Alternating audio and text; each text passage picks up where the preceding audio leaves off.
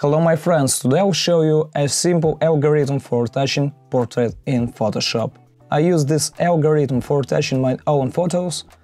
It's just a few simple steps. Let's get started. If we are working with RAW format, our main goal is to get a balanced image without strong shadows or bright lights. I am working in Adobe Camera Raw. Additionally, we need to set the correct color temperature. This is a very simple task. I will not explain which sliders need to be moved. I'm doing a simple retouch of simple classic portrait with good lighting. This is a medium difficulty. Open the photo in Photoshop. The first thing we need to do is retouch the skin. You can download the frequency separation action from the link in the description and double-click to install it. You can also load an action through the action bar and context menu.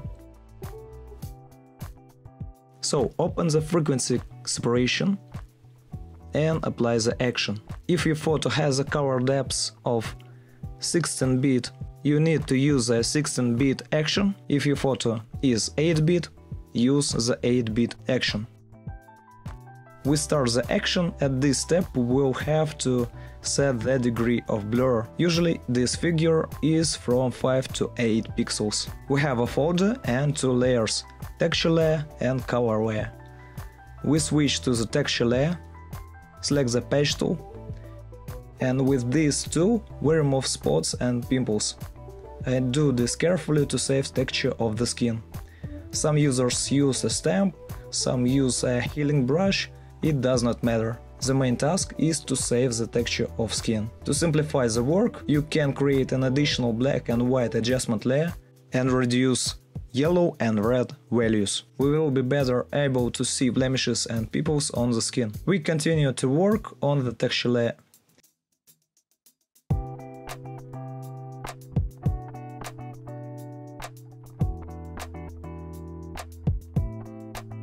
Stop and switch the color layer. Select the mix brush tool and set the settings to moist heavy mix. Then we start working with the brush on the color layer. We blend the pixels of the image and get smooth tone transitions. The main thing is not to cross eye, lips, we work only in local skin areas. It's important to strike a balance and not lose realism. If it seems to you that the result of processing is too artificial, you can reduce the opacity of the color layer. The next step is Dodge&Burn. We create a new layer and fill it with neutral gray. Choose a soft light overlay. Our task is to lighten the light areas of the skin and darken the dark areas. This will give us more depth. The technology is simple. Select a soft brush, lower the opacity to 1% and work on the highlights area.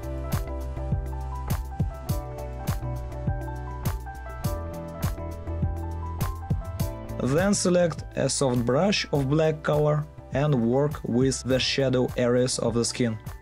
On the internet you can find black and white drawing schemes. Sometimes you need to paint the areas of the lips, eyebrows and hair.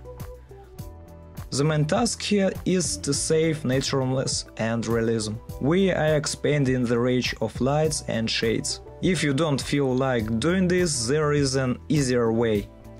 We create a selective color adjustment layer, select white and lower the value of the black slider a bit.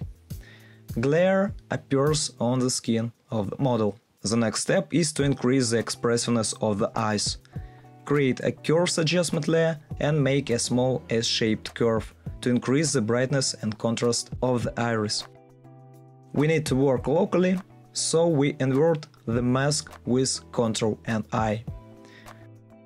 Choose a soft white brush and carefully emphasize the highlights, but not here, but on the opposite side of the iris.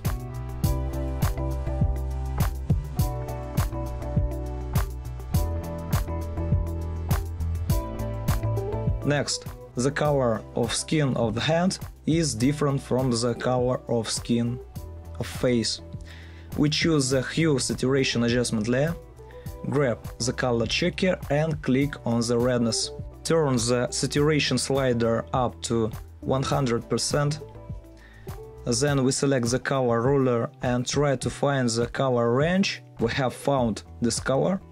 Lower the saturation value and change the hue value. After that, invert the mask and pass with a white brush. The final step is color correction. In this case, I most often create the color balance adjustment layer. Everything is fine with this image, but for example, I want to make a photo even warmer. I switch to mid-tones and turn up the yellow and magenta a little bit.